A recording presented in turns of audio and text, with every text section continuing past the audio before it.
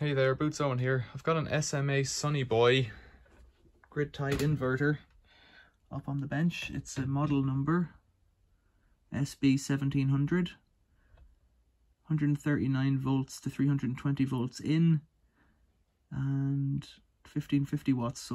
So as inverters go, it's not the biggest. I was given it, well, I bought it for spares. It's got an AC plug over here, which I don't have the connector for, and it seems to have 4 pins, which is a bit bizarre. Maybe that's the AC plug. We'll have to figure this out inside.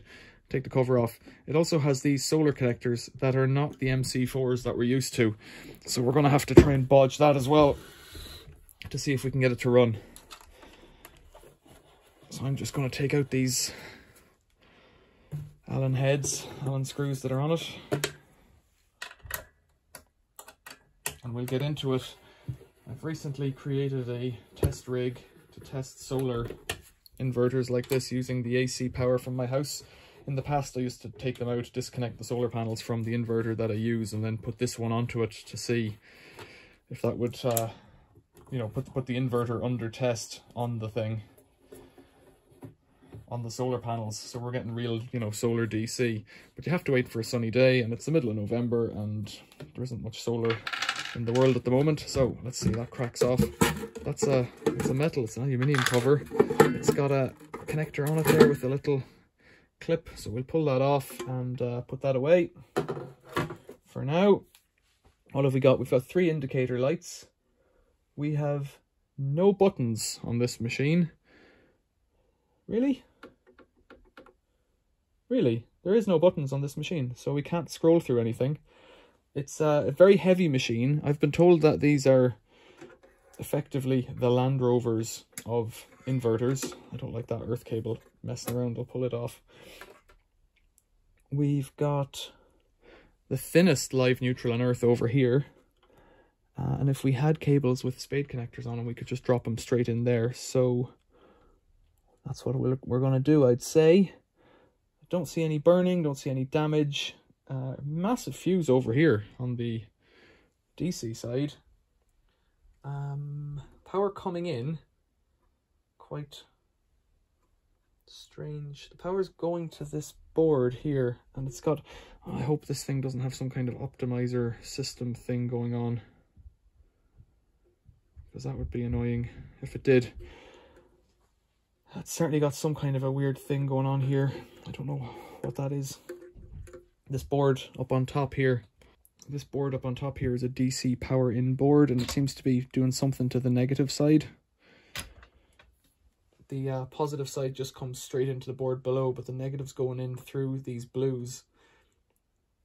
So I can drop a spade connector in, I think, from my DC setup.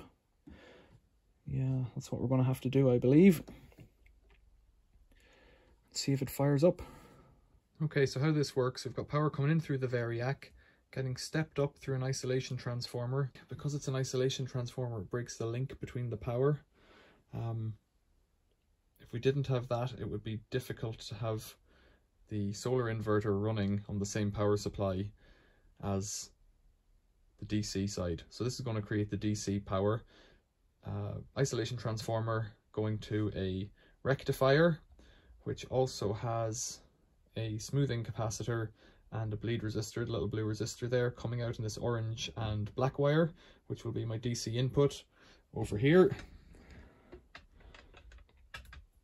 And I've plugged the DC input appropriately into the outer 2 plugs of this DC input, and then over here I've just disconnected the spade connectors that run to the plug and plugged in an old washing machine cable. So let's put that on. Let's get in a bit closer. Let's get in a bit closer so we can see the screen. Let's plug in the AC first. Wait for everything to pop and blow up. That's the AC on. AC power is live. Now we'll plug in the DC and we'll wind it up to about 100 and, well, that's about 200 volts there. And maybe, if everything is in order, this machine will wake up. Nothing so far. It's a bit sleepy. So where does that leave us? Let's put the multimeter on it and check that we're getting power in. So it's set up for DC.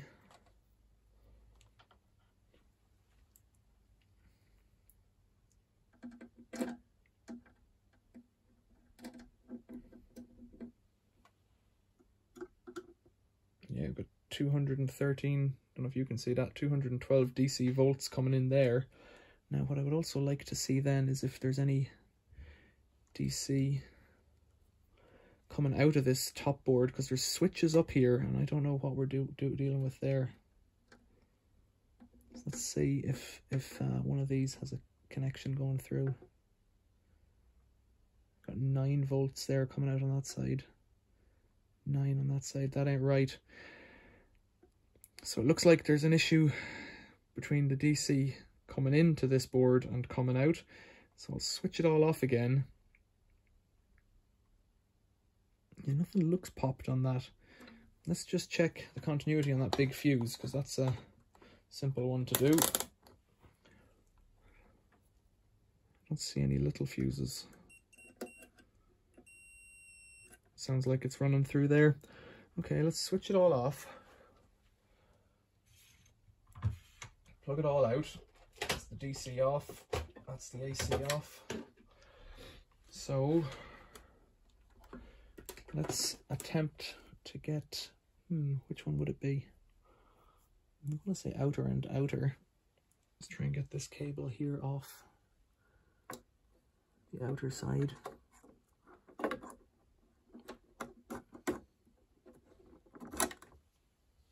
There's my needle nose. Needle noser's gone.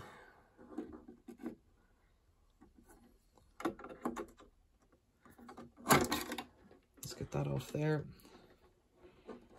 Hang that out the back end.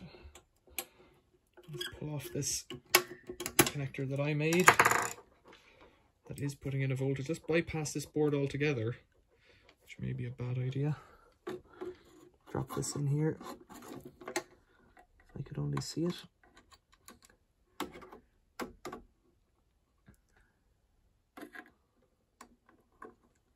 This might be the end of this, board if I cock this up, but equally the machine's not working, so it's difficult for me to break something that's already broken. AC's live, DC's on, but it's only on very low volts. Let's bring it up to about 200 again. Oh, we're off. Okay, so there's a problem with that board, or something wrong with that board. Green flashing light, BFR version 3.08, SRR version 3.08. I have no idea what that means. GB/G83/1-1. So that means it's set up for here. E today, 0 kilowatt hours, mode offset. PAC is 0 watts, VPV. Oh, okay, E total 13838 kilowatt hours. E today is 0, mode is waiting, so it's going to start up hopefully. Green flashing light. Don't know what that means. I've got 215 volts. That should be enough to kick it off. H hours total 4. I can't see it now. It's gone. Still waiting. I don't know what I'm waiting for. What was the start voltage on this? 139. So it should be within range. It's kind of bang on the middle. 42982 hours. You can see that far clearer on the camera than I can. That's it's well used. Put it that way. I don't know what the waiting is for.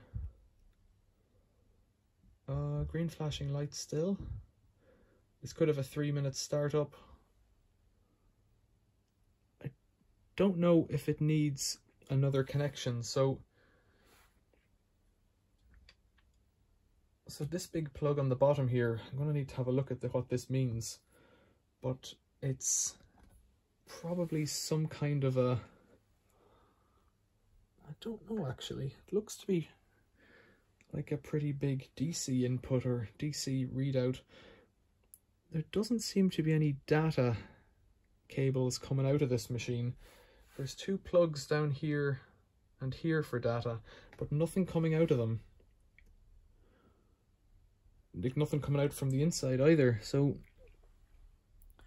hard to know. There's a serial cable going from the top board to the bottom board. I don't know if this has a 3-minute startup like the Sag would have.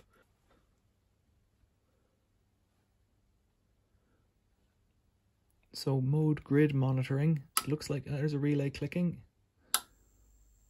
There's something. Now PAC is still 0, but we have a electrical hum coming off it now. Mode MPP search. And it's putting out 22 watts. So it looks like this machine might just be working if you bypass, and we've got a steady green light, if you can see that just there. Yeah, that's cool. Okay, mode MPP. So I think that's maximum power point tracking, AC. So we got a voltage drop there once it started down to 160 volts. And it went up to 100 watts, was it? Something like that. So you have no choice. 125 watts, 150 volts. Now I could crank that up a bit, because 139 volts was the start voltage. So if I crank that up by 10% there, 148 volts, 175 watts. So basically I've created a perpetual motion machine. I'm taking power from the grid and putting it back in. I just need to measure the current to see if I'm a net positive creator. 231 watts, 142 volts. I'm talking nonsense, of course. I'll leave this for a few minutes and think about it. I think I'm running that Variac a little bit hot, because it's putting out smoke. So the machine's clicked down because it's lost its DC down to 0 watts, and the voltage should follow immediately. The Variac shouldn't put out smoke. I suspect, however, that it's not necessarily melty smoke. I suspect it's dust smoke. That Variac might not have been used in 20, 30 years. Apart from me turning it on to see if it works. Oh dearie me. I have a bigger Variac, so those 3 amps or whatever that one's rated at is certainly not enough. I'll have to start using the bigger one for the test bench. Hilarious. I was wondering what was going on there. I expect that if you heat things up a bit, they will change. This machine's, if you heat things up a bit, the voltage coming in could change or whatever as resistances change in wires. Oh dear me. Right, that Variac will not do. Let's plug out the AC side for the inverter. Right, now I'm a bit confused here. I just don't really know what's going on. So what does this board do? This board hangs in space above the other board. It's mounted to... What's it mounted to? It's mounted to that plug only in the center. Just this plug here, which has a waterproof connector and only has two connections in it. Presumably AC and DC something. They come to these 2 ports in the middle here, this one and this one. There seems to be a number of, I don't know actually, I'm gonna figure this out. G60 T120 over here, HAR 107, this big fellow. These might be FETs of some kind, or they could be some kind of diode, blocking diodes, I don't know. These little guys, what are they? BEWF12S. All of those 4 along the top are BEWF12S. And I can't see this one down here. There's another one hiding just in there. I can't see the letters on it. So I don't know what that board might do. Somebody in the comments hopefully will tell me. Yeah, so my question for you is, what's this board about and why would it not be working? I can't see any obvious burning above or below, indicating that something's gone dead, but any one of those surface mount fellows could have been wiped out, or even something quite simple like a little resistor. Very clean, neat and tidy board, but I don't know what it does. So it'll be readily apparent to whoever comments. You know, people will know what that is. Let's just see what this says. This is ESS-SBALT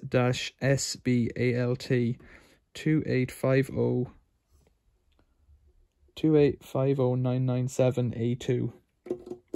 And it's got a 42/11 over there in that sticker, which presumably means it's 2011, week 42. And likewise, there's another one down on that board, 43/11. So I presume that means 2011, making this unit 11 years old. It was probably just decommissioned for age, although maybe there was a fault with this thing here. It looks like I could use it, just bypassing that, and obviously not using that variac. doesn't take the load very well. Our little variac. Right. Subscribe if this video is the kind of thing you'd like to see again. I've got more inverters to test, and I'm going to keep on with that. Questions or comments, especially observations about the questions I've asked you in this video, it'd be really helpful if you'd answer them and help me out. Stick them in the comments below. Otherwise, thanks for watching. See you next time.